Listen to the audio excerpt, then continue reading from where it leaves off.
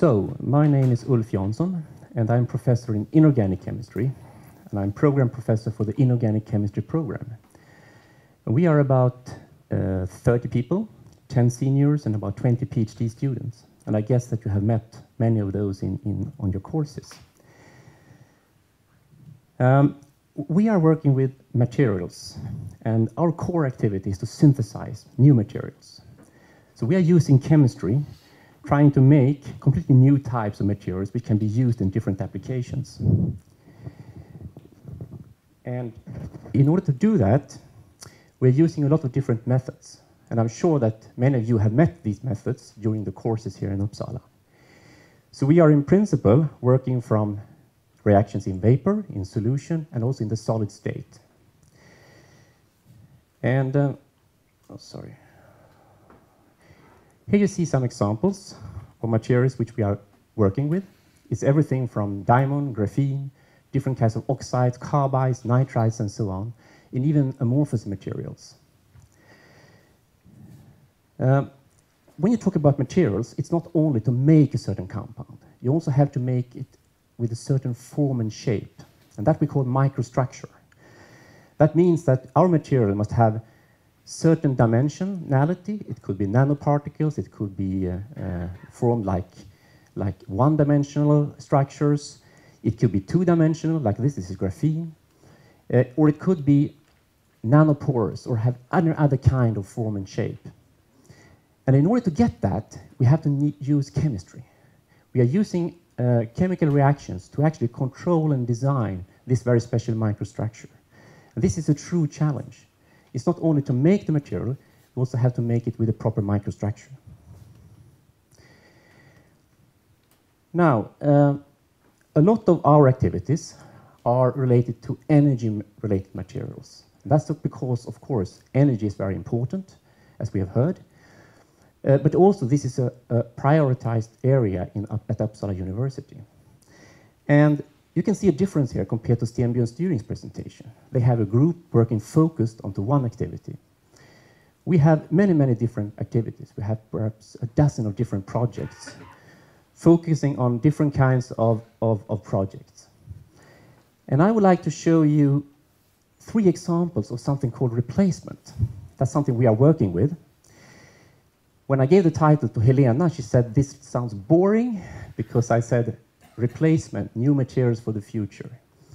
So I added in game changer, because what actually this is that in many cases we have materials which is nice in the laboratory. But if you would like to use them practically, we need to change some element in them in order to make it possible. And I will start with the first example, and this is new magnetic materials. Today we are using a lot of magnetic materials, for example in electric machines and so on. If you look on one of those large windmills, wind power plants, there are hundreds of kilos of magnets used in those. And many of those magnets are using rare earth metals. And rare earth metals are not really that rare, but they are expensive and they are strategic. That means that it's essentially one country, China, who controls the production of these rare earth metals. So what we would like to do is to find other magnetic materials where we actually can use simple, cheap metals instead of those rare earth metals. So we have a group in our program working with this. They are trying to use chemistry to synthesize new magnetic materials. And here you see one example of such a compound. It's an iron manganese phosphor silicon compound. A very important part in this work is to determine the structure and try to understand how the magnetism works in this kind of compound. Also, what you can see in our program is that we are working a lot together with physicists and engineers, because our knowledge is to do the material, and usually we are working with physicists and engineers to actually try to find out how they can be applied. And in this project, we are working with physics and engineering, and also on companies, trying to make, for example, a refrigerator. And this refrigerator works with something called the magnetocaloric effect. And that means that we are essentially having a magnet. We add in a magnetic field. And when we magnetize the material, it will heat it up. We can expel the heat. And when we take away the magnet, it will cool it down. So by using this, we can get the refrigerator without any moving part by just changing the magnetic field. We are not really there yet, but soon. Another example is photocatalytic water splitting. And you have heard about solar fuel, how important that is. And we have a group here, a small group, trying to make new materials for photocatalytic water splitting. And that means that we are irradiating a material with solar light, and then we kick out an electron, and we can form oxygen, and we can form... Oh, sorry. So essentially what we are doing is that we are producing hydrogen and oxygen out of water. And to do that, we need a good material, and we need a catalyst, usually, who can catalyze the production of the hydrogen. And recently, one of our program took part in a project to produce a completely new type of material based on 6 solar cells.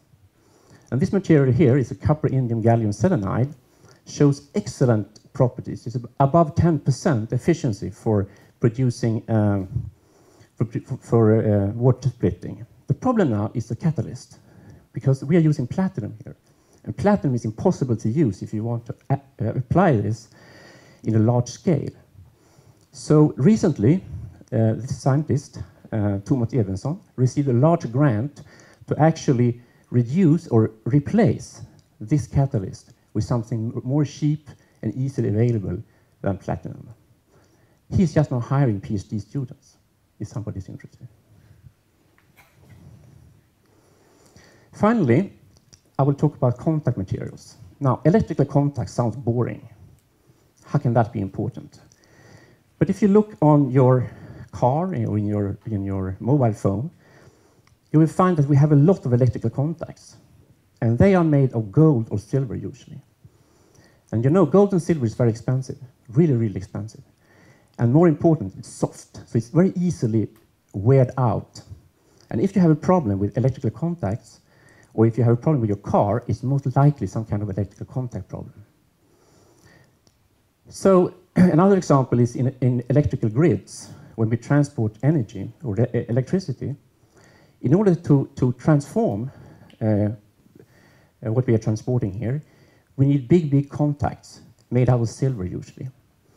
And today, that's fine, but in the future, when we have solar power plants or solar cells and we have wind power mills, we need to switch much more often. And when we switch a lot, we will wear out the silver. So we need another electrical contact. Another example here is if we want to use fuel cell cars. Now, in fuel cell cars, we are using the solar fuel. What we are using is a fuel cell stack. And the fuel cell stack consists of a lot of plates made of stainless steel. And these plates have patterns where we are transporting the gas, transporting the hydrogen. Now, the thing here is that stainless steel corrodes. We need a coating of that which is non-corrosive. And that's the best coating today is gold. But gold is expensive, and you will not have any possibility to buy a car made out of a gold-plated solar fuel cell. So what to do here? Well, we have a project for many years where we are trying to make new electrical contacts based on simple metals. In this case, titanium and carbon. Carbon is not a metal, but it's needed to get certain properties. And we have developed a technique using chemistry where we actually can produce such a nanocomposite material. And this nanocomposite material has really, really good electrical contact properties. And the secret here is to add 1 to 3 atomic layers of this carbon matrix between the grains. And that's a true challenge, to be able to do that. And today, we actually have this material at testing at the ABB company. So in summarize, replacement is really, really important. We have many projects on that. And we are doing those projects together with physics, engineering, and also together with the Swedish industry. Okay, thank you.